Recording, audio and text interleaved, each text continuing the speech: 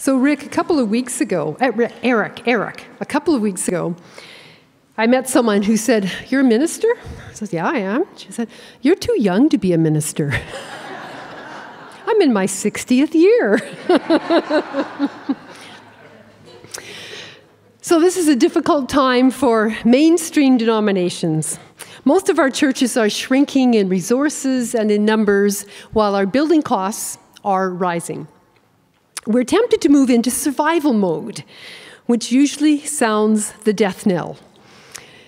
Grief and fear of further loss becomes the driving emotion, and our usual tolerance for disagreements and dislike is beginning to wear thin. When we focus on loss, we seek to problem solve by identifying the source and eliminating the problem.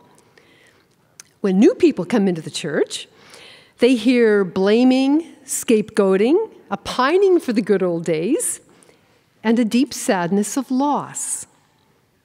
Not the most enticing of messages a new person would want to hear.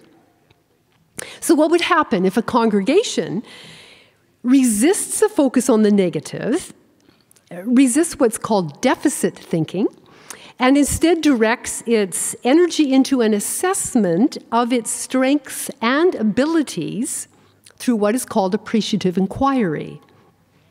This assessment's not pie in the sky, head in the sand, glory, but rather is realistically optimistic, based on an honest assessment of our current assets. So, in other words, what are our collective gifts, abilities, strengths, passions, resources, nudgings of God? Where is the Spirit moving in our midst?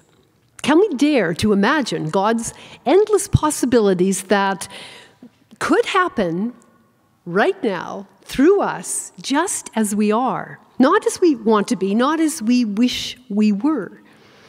How can we be Christ's hands and feet with the people and resources that we currently have? And I think that's part of what Eric was asking us earlier. I have found the key to these questions is to expand our understanding of we. Who are we? Is our congregation a fortress that lowers the drawbridge to newcomers, only to raise it when other churches come and ask us to advertise and support their programs? Newcomers, I have found, are usually coming from other congregations. And so we may feel a tinge of guilt about sheep stealing, but what the heck? We'll take what we can get. But what if we see other congregations, other denominations, even other faith groups, not as competitors for the few seekers that are there, but as partners in God's mission that is so much bigger than any of us? When I began to work at the current congregation I serve at Westworth United Church, I was looking forward to the good number of children, of congregants, of the amount of givings. It was the largest congregation I've ever served, with the newest building, best maintained building. But I was puzzled, because when I arrived, I found a common sentiment that we were dying. It was slowly decreasing in numbers and in givings, but it was also meeting its budget, and still is, with a small deficit or some small surplus each year, and very active in many ministries. But it seemed to be focused on what it was no more. Then 3 opportunities for partnership came our way. Near the end of my first year at Westworth, a friend approached me and asked if Westworth would be able to sponsor 3 Syrian families of 24 people. I think I laughed. Serendipitously, we were having a congregational meeting to determine outreach priorities that same week. And so our co-chairs of the outreach committee threw this idea into the mix. And to our surprise, the congregation embraced it rather enthusiastically. It then went to the board, who embraced it a little less enthusiastically. It required $120,000, et cetera, et cetera. So the board said, if you can find outside partners who will provide volunteers, and if you can find a guarantee that this money can be met from outside the congregation, we'll consider it. This was in May. In May, you're looking towards summer and summer holidays. And so we thought, well, it's probably not going to happen. But we began calling near the end of June into July, when almost everyone's gone. And we were stunned at the response we found. By the end of July, we were able to call a special board meeting to sign the refugee application because we had found so many partners who had pledged enough money, donated goods, and volunteers. At the same time, our congregation had begun holding interfaith Lenten studies with the help of the United Church grant. The first year, we offered a 5-week dialogue between Indigenous teaching and Christianity.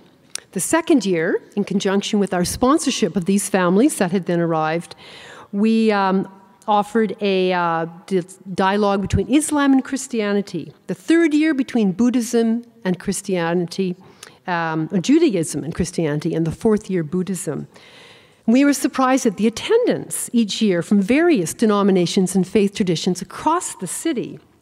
And so it seemed as if we tapped into a hunger for faith traditions to engage with one another. And then out of these dialogues, we were able to develop some trusting relationships that allowed us to do some partnering with sponsoring, for instance, the Winnipeg Diversity Rally Against Hate and many other opportunities that have come up. We're beginning to hear Muslim and Jewish communities say to the church that this is a place where we can have a safe place to meet and talk about difficult conversations. And then the very last opportunity just emerged a couple of weeks ago with the United Church that had suddenly lost one of its ministers. We offered some support and prayer. Some exciting things are beginning to happen in a bit of a whirlwind as we examine some possibilities of ministry and working with God's endless possibilities that are out there in a way that's surprising to both of us. And to conclude, we're beginning to realize we need to make a mind shift. And that is based on what the World Council of Churches policy called the Lund Principle is all about. That principle affirms that churches should act together in all matters except for those in which deep differences of conviction compel them to act separately. In other words, instead of partnering together only in what you cannot do separately, we need to entertain a paradigm shift in which we do separately only what we cannot do together. Thank you.